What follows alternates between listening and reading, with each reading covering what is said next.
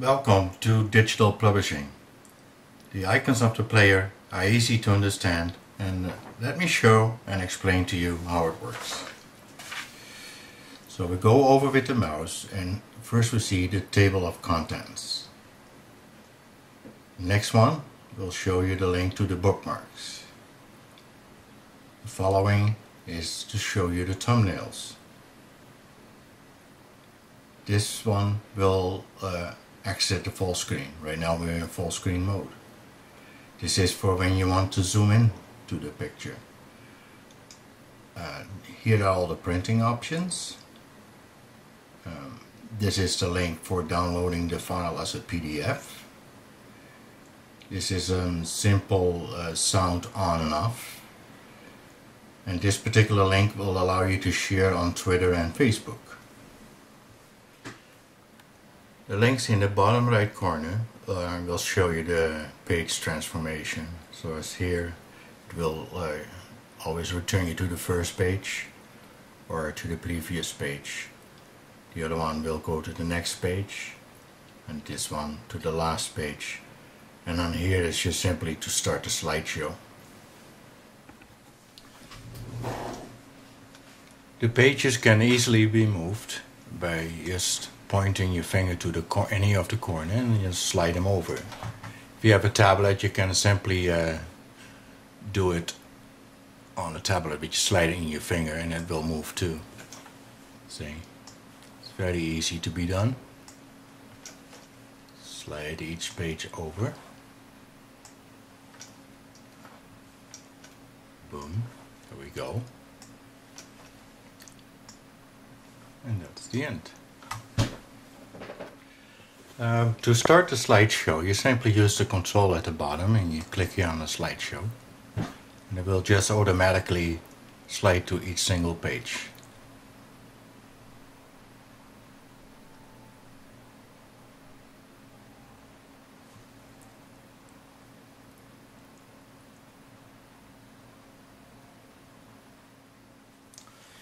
If you like to have a thumbnails view of the book, you simply click on the thumbnails, brings up the dialog, and it shows you basically all the pictures of your book.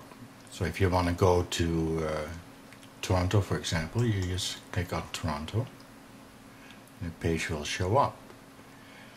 If you want to enter the front page again, you click simply on the front page.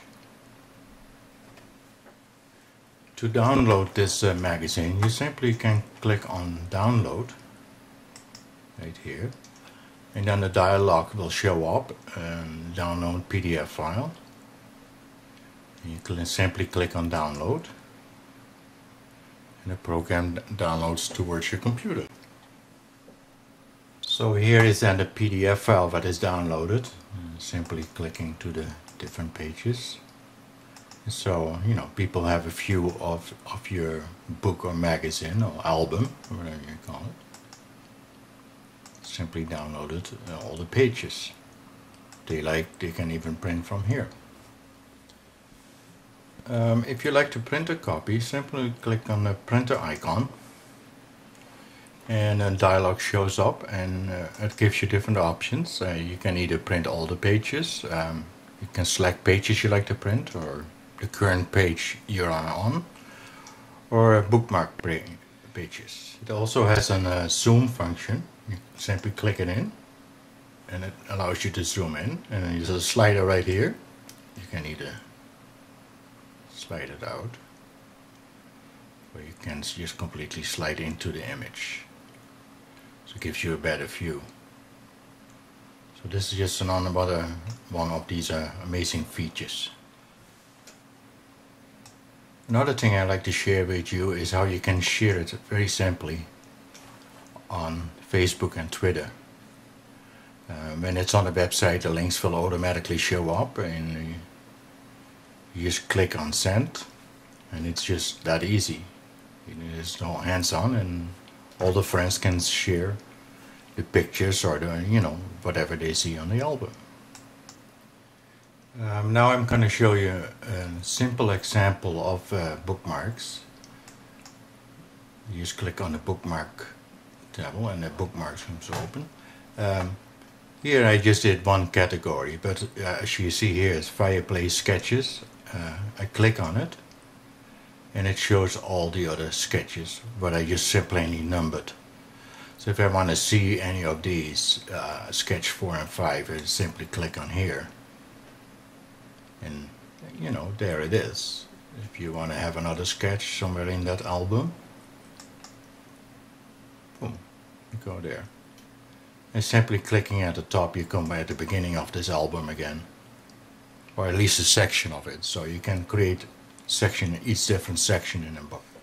So here is another feature that I like to show you. I just turn the sound off, but if I turn the sound on, you have kind of a background music to it. You know, just basically turn the pages.